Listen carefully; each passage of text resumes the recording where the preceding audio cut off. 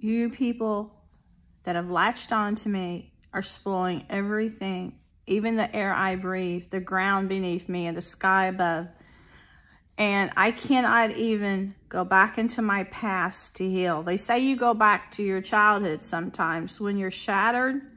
I don't make a deal, and I don't dance with the devil. I don't want to deal with any of you unreal fools. You just pocketed off me forever.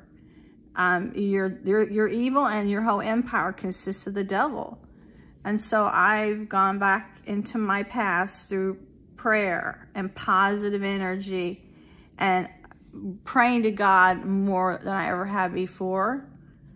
And the only escape for me was to go back to the age when I was the happiest. And I did that.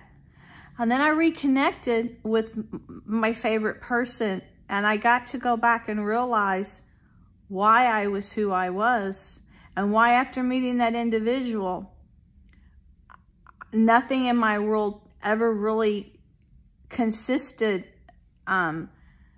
in dreams outside that personality, because I found someone at a very young age that clicked with me, who I must have had the same passion for dreams and love for God and a pure heart and a good soul that I must have been led to in my youth.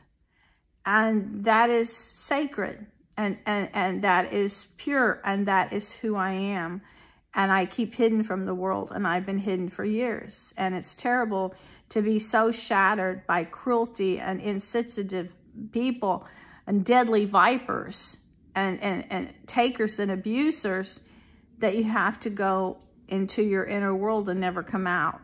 And you feel so bruised and hurt after so many blows and assaults on your soul and your personality, and your needs aren't met, and you get so sick of disillusionment, faith again and again and again, and faith that you're trying to kill me for believing in something higher that you people didn't, and you said you wanted to destroy my rose-colored glasses and kill me, you know.